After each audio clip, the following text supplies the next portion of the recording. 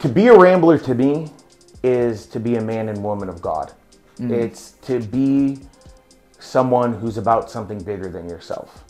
To be someone who's about service, who's about living out the gospel values that Jesus taught us, about loving each other, about caring for each other.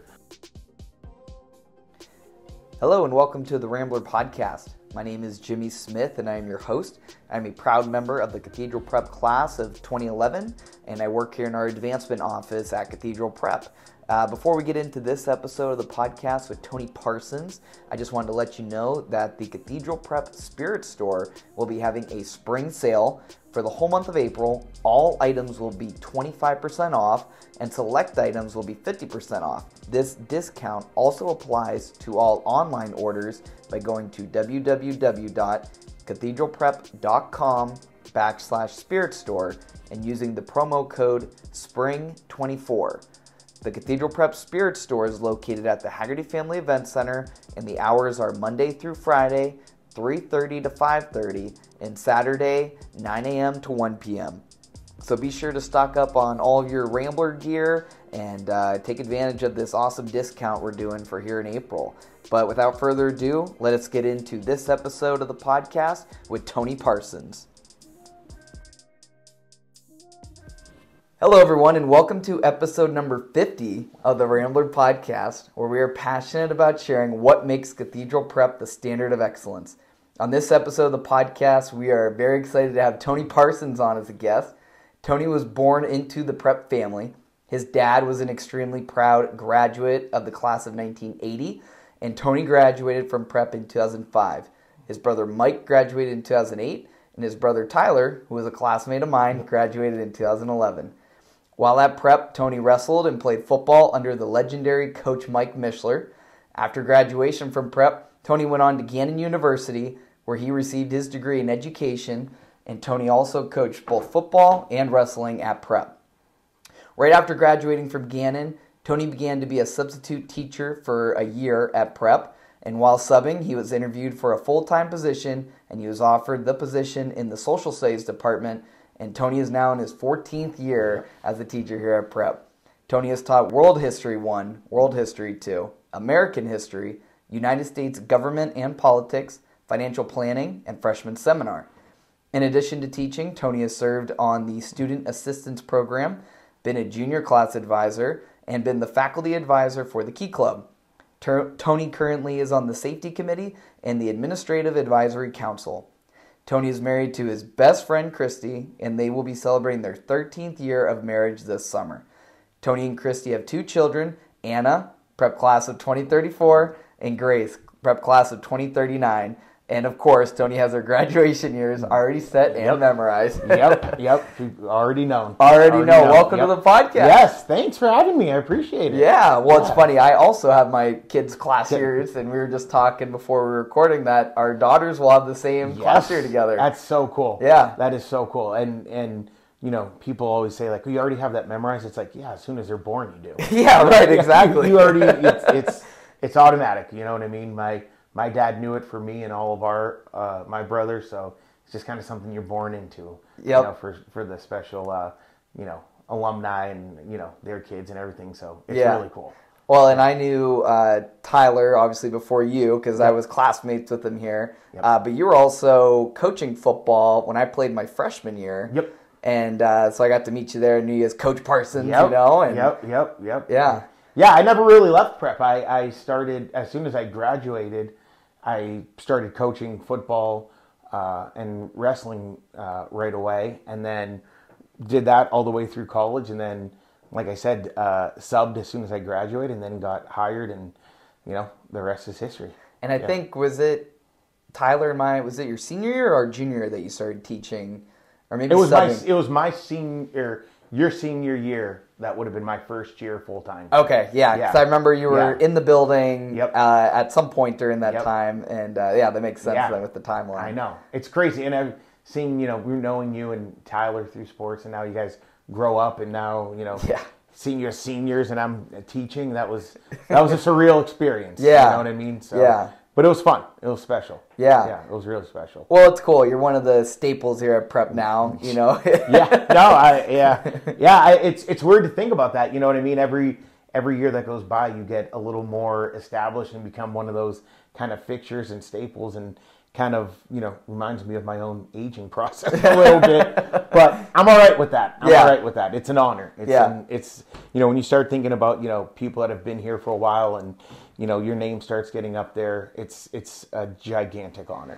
Well, and it's neat because when I bring either classmates of mine or whoever in for tours, they'll ask me what teachers are still here when we were here, and it's few now between those years, but you're one of them, you know, of course, and Brian Markley and Mr. Killy and some others as well. So it's pretty cool to have that. Hey, you know, just trying to carry on that legacy that so many, you know, of the great teachers, you know, that we may have had, you know, the Mr. Shars and Mr. Deschners, Mr. Achilles, Mr. Markleys. Yeah.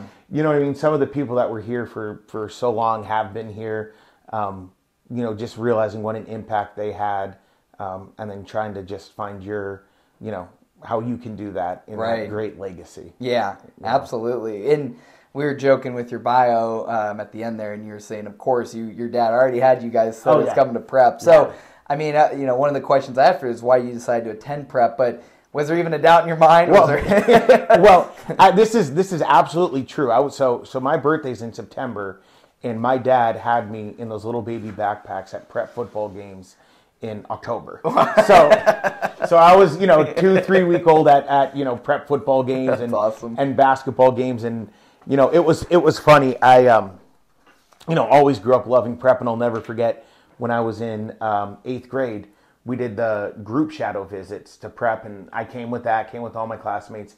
And then I remember they're like, if you want to set up an individual shadow visit, you absolutely can. Yeah. So I signed up to do an individual shadow visit to, you know, get another day here. You know, of course. Why not? You know, I already knew I was coming, but why not get another free day here, free lunch, right? And I remember I get called down to the principal's office, and Miss Reiser, who I got to give a huge shout out to, my grade school principal, one of the biggest influences in my life, becoming a teacher. I can't even begin to thank her enough for everything she did for me. So, Mrs. Reiser, I hope you get a chance to listen to this. But she called me in and she said, you signed up to go to the Prep visit? I said, yeah. And she goes, you're not going. And I said, why? And she's like, because everyone in the world knows you're going to Prep. You're not getting a free day off of school. You did the group visit. You're not getting an individual shadow visit. Oh, man. So I know. I was like, come on. I was like, I really need to make my decision. She's like, no, you don't. You've already put your deposits down. You know where you're going. I'm like, all right, fine. So I didn't get the day off of school. So that's quite the bummer. Yeah, I know. I was like, come on, man. Everyone was going. So well, it's funny you say that because I shadowed Prep when I was even in 7th grade for the same reason. I already knew I was going there. Yeah, but I had the opportunity to shadow in 7th. Yeah, sign me up. Yeah, that sounds great. I know. So Miss Roger, I love you. I appreciate everything, but I still wish I could have had that day off. So. Not many regrets in your life, but that's one of the things you hold on to. Exactly. Yeah. So obviously there was no doubt you were going to Prep. That was already set in your path of where you were going, which is awesome. So then when you're here, you know, what was that like for you being a student? I mean, obviously, I think it's when you're somebody who envisions yourself going to Prep for all those years, and you're finally in there, it's like, wow, I'm actually a Rambler now. Yeah. It was surreal.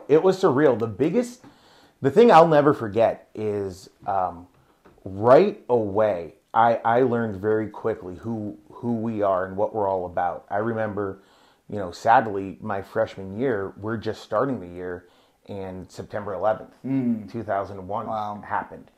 And I'll never forget, we were in gym class, and Mr. Killy opens up the door and tells us, you know, what happened, and everyone rushes to TVs to go try to find out what happened. And I'll never forget that next day, the first thing we did was everyone came to the auditorium and we had a prayer service. And then we did mass later for everyone who was lost, and for the first responders, and, you know, the victims, and for just, you know, everyone that tragically was lost that day. And it was like instantaneous. We're going to turn to prayer. We're going to turn to mass. We're going to turn to our faith. And that was such a powerful moment for me to be like, wow, this is really who we all are. Yeah. You know what I mean? We are all about our faith. We are all about, our Catholic mission. And that was really, really powerful to me to be like, that's the first thing we do instantly. Let's turn to our faith in a time of crisis, in a time of fear, in a time of, we turn to our faith. And that was a huge comfort for me.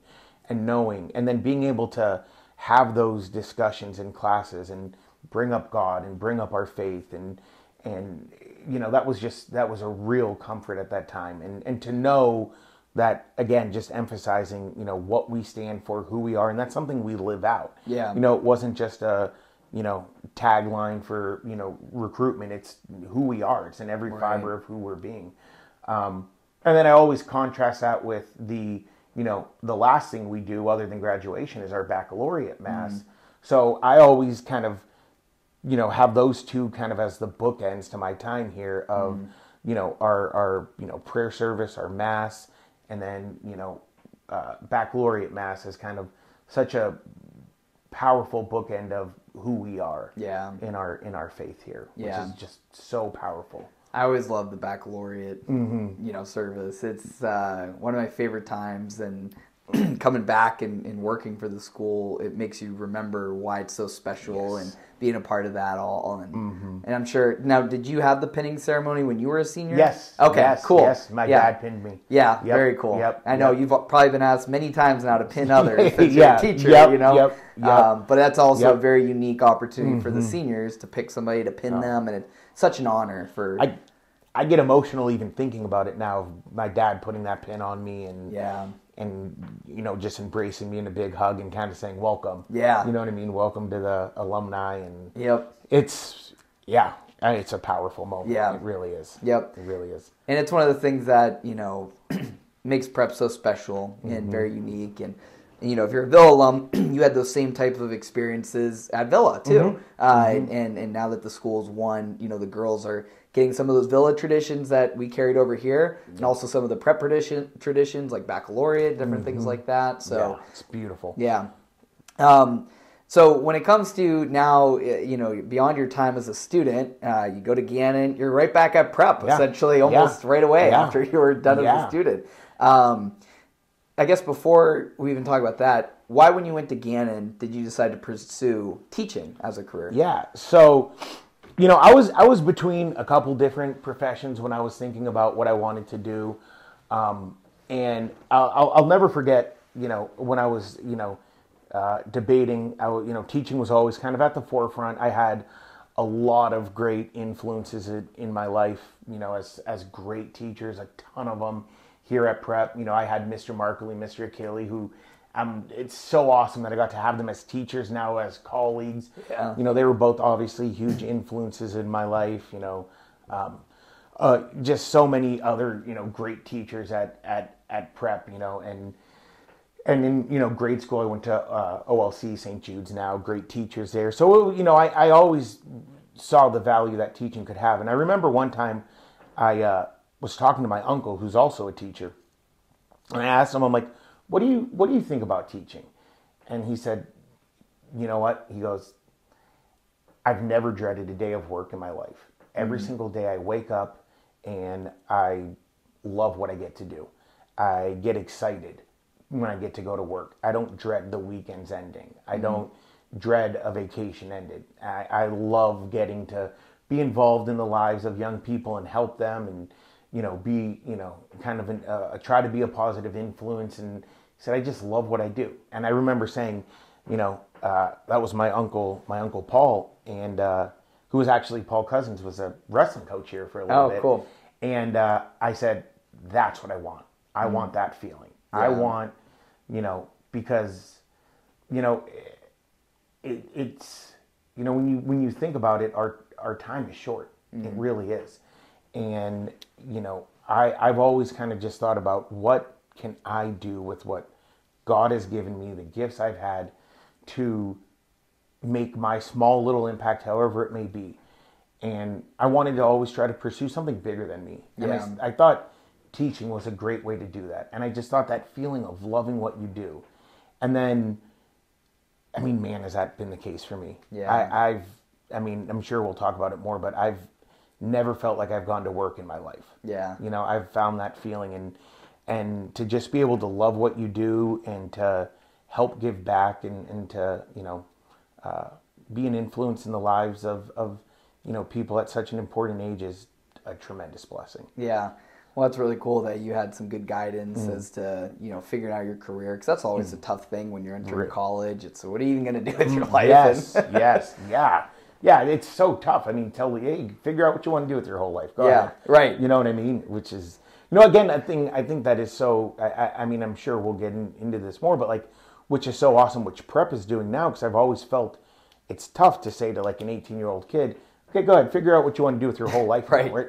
But what's really cool, things that we're doing at prep now with the PATH programs, and we're doing more experiential learning and the field trips and speakers, we're giving kids way more opportunities to see that firsthand, right, so that they're really getting exposed to way more to see, oh, I really would like that, or oh, I don't like that, or that would be great. So I think that's something awesome we're doing to really help kids out. Yeah, absolutely. No, I couldn't agree with you more. When I first heard about these pathway programs like you're talking about, and the experiential learning opportunities, it's such a different school than you and I went to, and it wasn't that long ago even.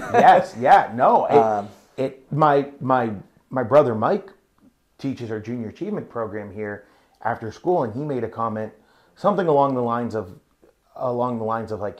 he's like, wow, this is such a different prep than I went to, but for the better. Yeah, right. It's such a better, and he loved prep, and he had nothing bad to say about it. He loved it, thought it was great, thought everything was amazing, and he's like, this is not, but it's better. Right. He's like, this is so much better when you get to see everything. So, I mean, you take something that was already great. Yeah. You know what I mean? And you add on all the things that we've been doing to it. Yep. It's just amazing. And it's a kudos to you guys, the teachers, for on the front line, working with the kids. Yeah. But the administration, just all the decisions that have been made to have those process and Will Patuch and everything done with that. Yeah. Just amazing. And so when you were at Gannon, you decided you were going to teach.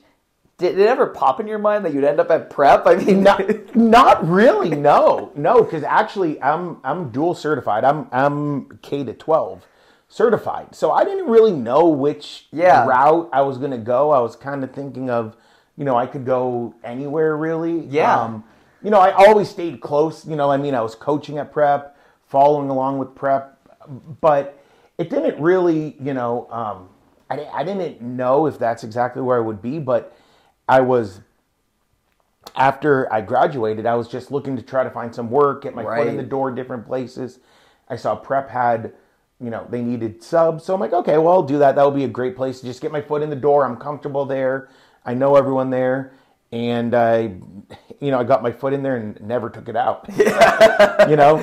So it was just, Yeah. Well, that's how I was wondering if during your time you're like, I'm going to try to go back to prep to teach, or if it just kind of happened to be, It just happened. And when I started subbing, it was kind of like, oh yeah, this is what I want to do. Yeah. This is what I want to do. This is it. And then I'll never forget, it was on Sports Day. That was our kind of a different version of sports that we did. That someone came up to me and was like, hey, a full-time position is opening up in social studies. And I'm like, okay. Yeah. So I got all my stuff together, sent it to Father Jabo right away, and started the process as soon as I could. That's awesome. Yeah.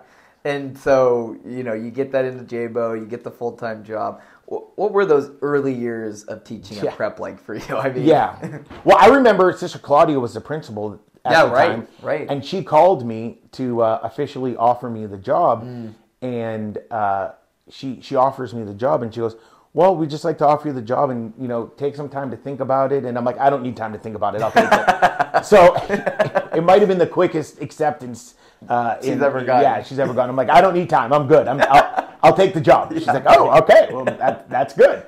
So, it was good. It was the first couple of years, as a first, second year teacher. Right. You're trying to stay a step ahead of the kids. You know what I mean? It's so I have all the respect in the world for first, second year teachers. It is it's challenging. It's tough. You know what I mean? Thankfully, I was at an amazing place. I had great mentors. I had, some really, really, really great people around me. Frank Mesler, who used to teach here forever, he's my cousin. He was in our department at the time. Mr. Flanagan was in our department, Yep. who taught with me. Mr. Patuch, he came on in the social studies department. Oh, right. Yep. My second year here, he came on. He was a huge influence on me and helping me, and just a great sounding board, for so many things. So I was really blessed with a lot of great mentors within my department. The administration was great, in helping. So that it was good. And there were so many of the strong, role models still around, that really meant, a lot to me. Yeah. That really meant a lot. So that was good to have that. Well, I always would think in my mind that first or second year teacher, it's already very tough, just learning, getting ahead of the kids.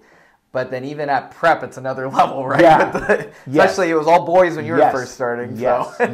yes. And I had a lot of good, influences, like I said, that helped mold me.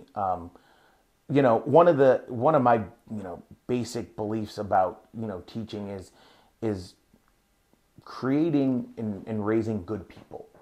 Good people more than just good students. Yeah. And one of, I have to give a gigantic shout out to Coach Mish for that. And what Coach Mishler did, and you can talk to, and I'm sure you have, all of the players he's had in the past, and I mean, the guy's the GOAT, right? He's as legendary as they get. 5 state championships, right? Even more state title appearances. I mean, he's as good as it comes. But all of his players will universally tell you that he always cared way more about what type of person you were, and how you carried yourself, and how you behaved in the classroom, how you treated your family, how you treated your friends. Were you, growing in your faith? Were you, and that was such an impact on me. And there's one story I have to share that just stood out with me so much. Is I remember, because when I played football, that's when we played at McDonald Fieldhouse. We didn't have this super nice event center and the turf and all that. We were on grass and mud and all that. So I remember one day my senior year, we had practice, and it was a real rainy, wet day, muddy, everything. And we're filthy after practice. And we go into the field house to watch film after practice. And, Coach Mish is leading us through the film. And the door opens, and it's his wife. And I don't know if calling her nice is like the biggest understatement of the year. She's one of the most sincere, nice, kind person you will ever meet in your life. She's like a living saint. She's awesome. And she opens up the door, and she has a basket of towels that she had brought for everyone. And again, just one of the nicest people ever. And she goes to open up the door and sees that everyone's watching film. She goes, oh, I'm sorry, and kind of sets the basket down and doesn't want to interrupt. And I remember Coach Mish stopped the film, turned on the light, said, "No, come here, honey, come on in." Had her come in, helped her carry in the towels, just gave her a big hug and kiss, said, "Thank you so much, honey. I really appreciate this. I love you. Can't wait to see you when I get home. We'll be home soon. I love you. We'll see you soon." Yeah. And I just remember just sitting there and thinking, like, here's this guy that's a legend to me, right? And he sees his wife, and he talks in the kindest, most loving terms, and he's so respectful and kind. And when he sees his wife, and I just remember thinking to myself, it was burned in my brain, like, that's what I want to be. That's what I want to be. Yeah. I want to be someone who, no matter where I'm at, no matter who I'm in front of, no matter what's going on, sees my wife, sees my kids, and instantly is nurturing, kind, respectful, and that was just burned in my brain. And I'm just so, because he lived that all the time. Right. And it was such a strong example of how to treat people. Yeah. And I just, that was just so impactful to me, just thinking, like, that's amazing. That's what I want to be.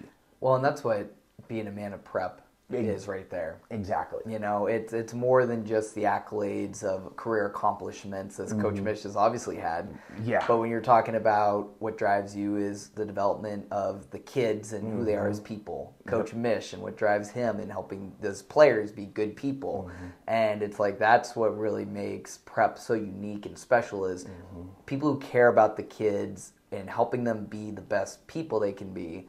Because you only played football for as long as you did. Yep. But that lesson stuck with you to inspire you to say, that's the type of man I want to be. And that's exactly right. And that's kind of what I took into those first couple of years, and what I still try to take every single day now as a teacher is that we're only going to have them in the classroom so long. And the lessons we teach them are incredibly important. But I think the ultimate goal is that hopefully they leave here, you know, a little better of a person. And that's what I love about prep is, you know, that we can talk to them about their faith, their spirituality. Yep. We can talk to them about their morals and doing the right thing and becoming a good, you know, becoming a good man, becoming a good woman, becoming one day a good, you know, spouse, parent, friend, and just how to be a good person in the world. Yeah. And in a world that needs that so much, it's so great that we can have those conversations here. And I think that's what makes us so special. Absolutely. And I can't think of anything off the top of my head, but just you sharing that makes me, you know, feel emotional too. Just thinking about, I know I've had those moments through my time at prep, whether it was on the baseball field or it was in the classroom or whatever it was. Those are the things that stick with you and that, you know, make it a place that all the buildup of being at prep, right, that you and I had about going to school there, it lived up to be true. Yes. Yeah, it absolutely did. Yeah. So, you know, for your position, looking back on your years through teaching, what are some of the things that might be some of the most memorable moments for you at this point that make it special now as a teacher? So I was thinking about this, and like what's really crazy now, and this again reminds me of getting older than I like to admit, but like seeing some of the students now that have graduated prep, graduated college, and now I'm actually starting to see kids like that are becoming doctors and nurses and teachers and lawyers and all these, you know what I mean? Like going out and doing these things that is really, really cool to see. It's really cool to see, you know, especially, you know, I love when I get to teach freshmen and then get to see who they are as seniors. Yeah. And get to see that growth and, you know, get to see, you know, who they are, you know, seeing that just who they develop as a person is just the most amazing.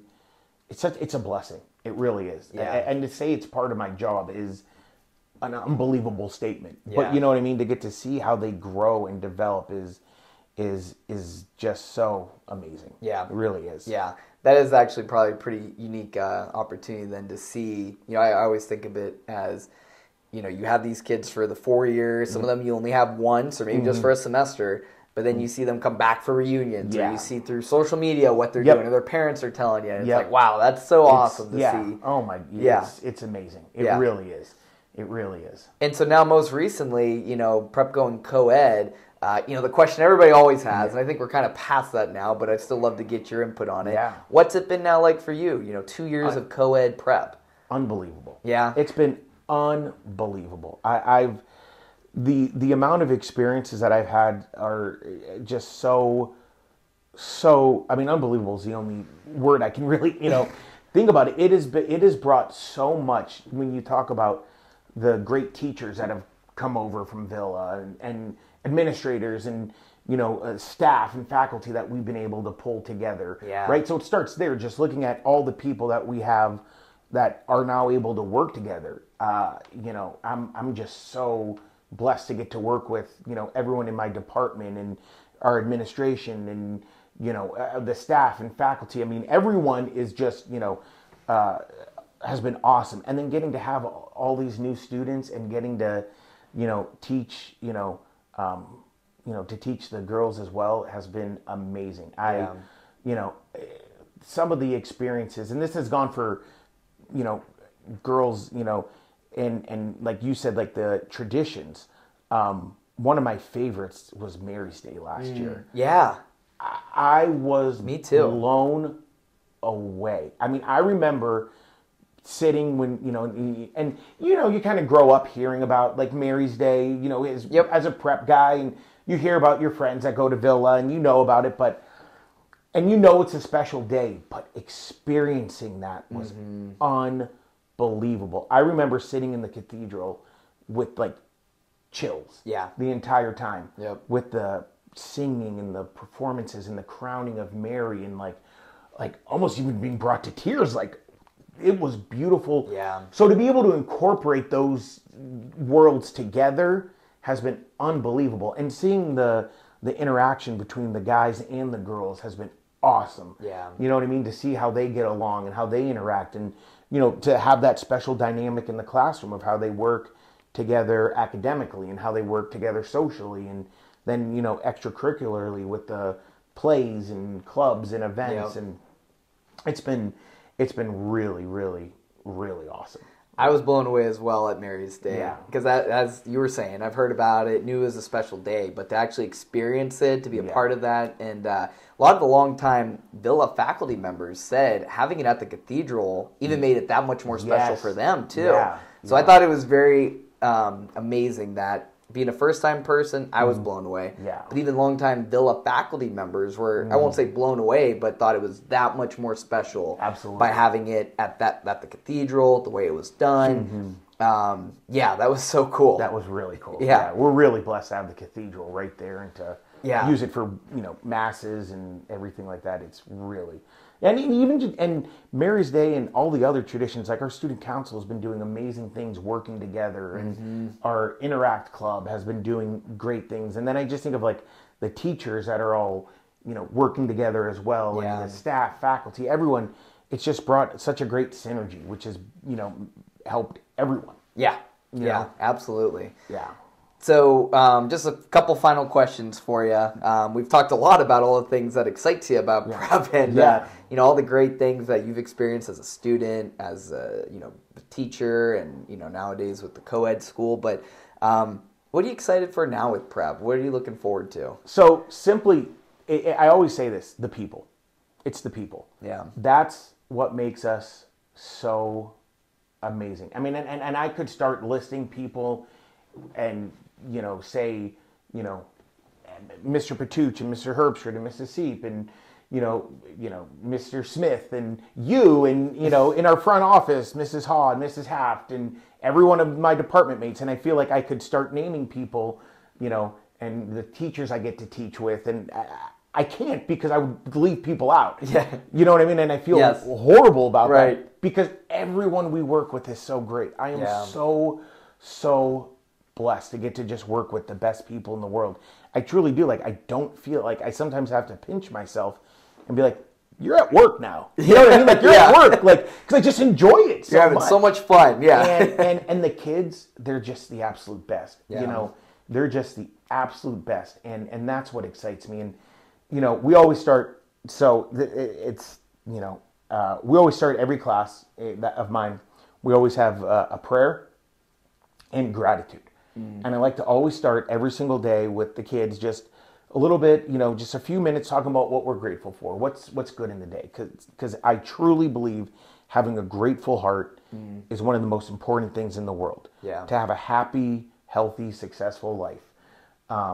And I always like to kind of start off with a little gratitude. And, one of the things, it actually just came up yesterday. I was talking to we were talking as a class. I'm like, so someone tell me something good over break. What happened good over break? And a student raised their hand and said that, they had gotten baptized over break.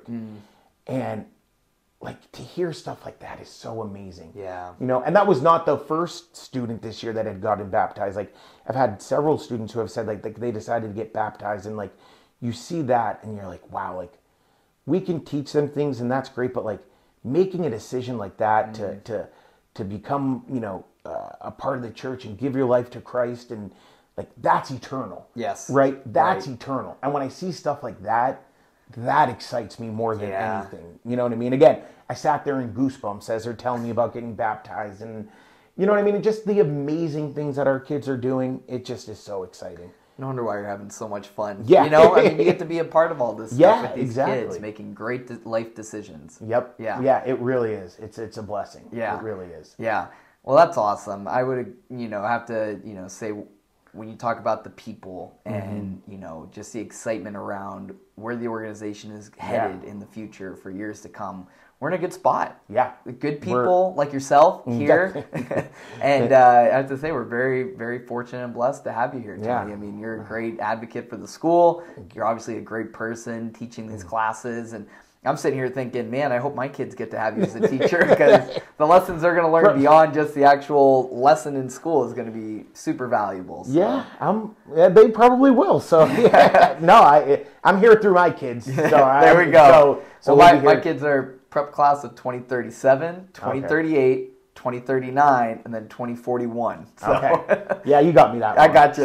So as long as no one gets sick of me in the administration, I hope we'll be all right. But no, I appreciate it, and again, I mean, we're so lucky to have you and everyone that works in the advancement office and in the business office and every aspect. And again, I feel like we could do a separate podcast where I just talk about every person in the school. You know what I mean? Our maintenance crew, you know what I mean? Our maintenance crew who works their tails off all the time, with everything that they do throughout the school, our front office and how hard they work, the administration, so many people behind the scenes that really deserve so much credit that if I started trying to name everyone, we'd have another 45 minutes to go. But I just want to give all of them a shout out that some of the people you might not see as much do incredible work. Absolutely. The people that work in our our administration, our business, the enrollment management, everyone, they work so hard, and we're very, very fortunate to have everyone here. So we're in really, really good hands. So like you said, anyone listening that thinking about make sure you send your kids and your kids' friends here. I always say, do an open house, or do that open house, the shadow day. Yes, shadow. Right? See what it's like. Hopefully your principal will let you, unlike mine. Yeah, right. Not that I'm salty about that or anything.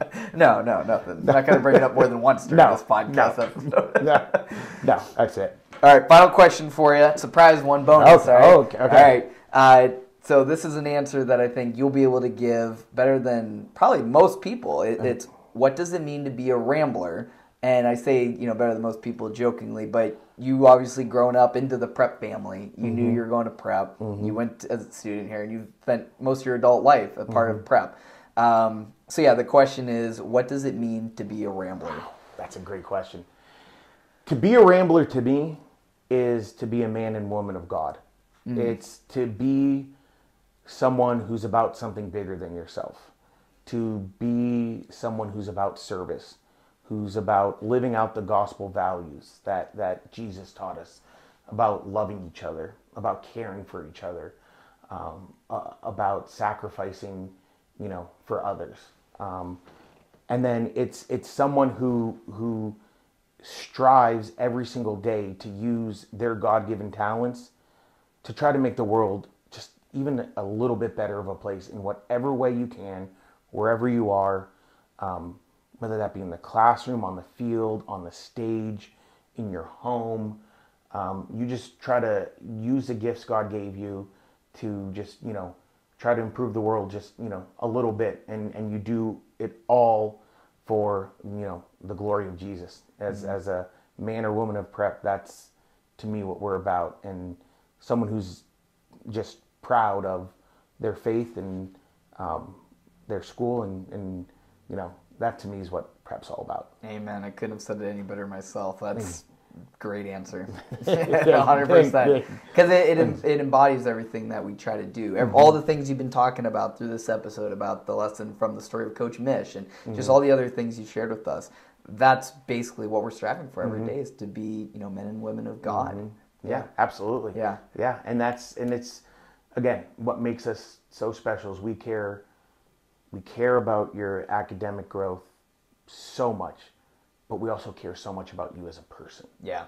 And that's what makes us so special. Absolutely. Yeah. Well, this has been fun. Yeah. Thanks so much for coming on the podcast. Yeah, Episode number 50. 50. Yeah. A little milestone. That's right. I was going to say, awesome. save the milestone for you. Nice. So. Awesome. But Very no, cool. we appreciate you coming on. This has been fun talking with you about, your time at prep and your life, basically. Yeah. Yes. But no, it's been great. And, we really are thankful for everything you do for the school. And I'm glad that you're teaching here and you're a part of this. I'm a very, very, very blessed man. I tell my students, living a good life. There's three simple steps. Number 1, have a rock solid faith. Number 2, wake up and do what you love. And number 3, go home to who you love. And I can check yes for all 3 of those. Wow. And I'm a very, very, very blessed man. So that's awesome. Yeah, God has been very good to me. That's awesome, Tony. Thank you so much for everything you shared with us. Yeah, thank you. Thank you.